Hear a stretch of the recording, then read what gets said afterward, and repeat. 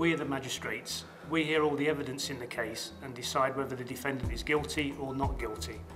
It's for the prosecution to prove their case beyond all reasonable doubt, otherwise we will dismiss it. Traditionally, there are 3 magistrates. I am the chair and will decide the case with my 2 colleagues.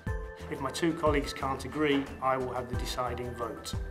Occasionally, we may have to sit as a pair and then decide the case between us. Although we've had some training, we are not legal professionals and we are not paid.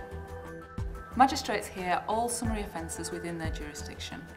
We can also hear triable either way offences where the defendant has agreed that this can be the case.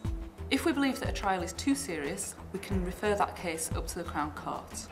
Even after we've heard a case, we can refer that case to the Crown Court if we believe that our sentencing powers are not sufficient.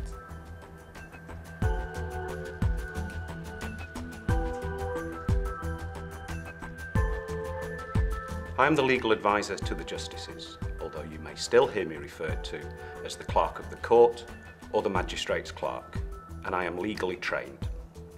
My job is to ensure that everything runs properly and that all the proper procedures are followed. I will ask a defendant to enter a plea, and I will ask witnesses to identify themselves.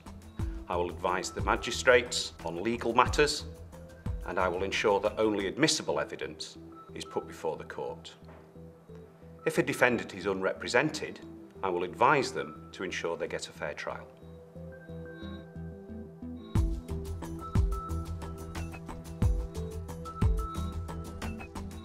I am the usher. I ensure that all witnesses have answered their summons.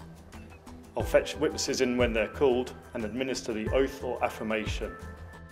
When the witness is giving evidence, I will pass exhibits around the court. I can even fetch a glass of water for someone if they're thirsty. You will hear me say, "All rise."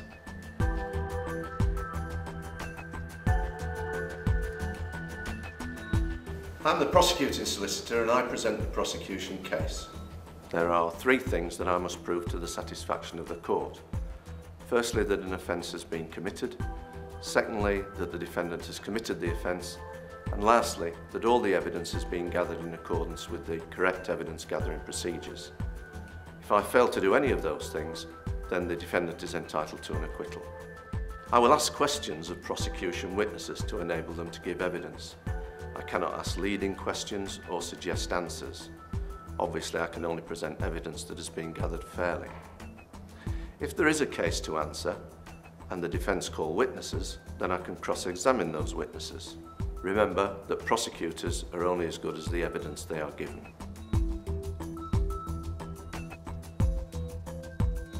I am the defence solicitor, and it's my role to protect the interests of my client. I can challenge evidence that has not been gathered fairly in accordance with the Police and Criminal Evidence Act of 1984, and have that evidence excluded if so required. If you have been fair, thorough, exercised your powers correctly, and can account adequately for all your actions, then there should be little for me to challenge.